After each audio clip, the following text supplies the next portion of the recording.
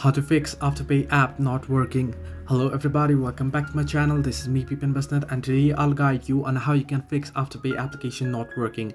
Now if the AfterPay application is not working and you are getting error, then it might be due to certain number of issues. First things first, what you can do is you can go ahead and you can check in for the update. You can head into your Play Store or App Store and you can check for any updates, or you can check in for your device software updates and make sure it's updated.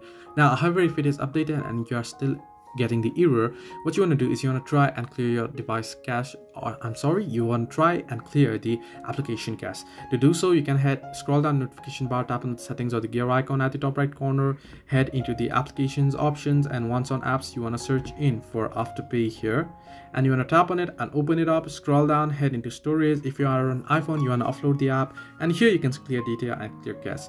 Now if you have your login details, credentials with you and you can log in back again, then you can simply tap to clear data and clear the application data. This will basically remove any glitches and bugs within the apps. If you have done this and if it still doesn't help, then what you want to do is you want to try and uninstall the application and reinstall it back and log into your account. So this way you can fix AfterPay application not working. Hope this helped you. Do like and subscribe, and do not forget to leave a comment down below if you have any further issues.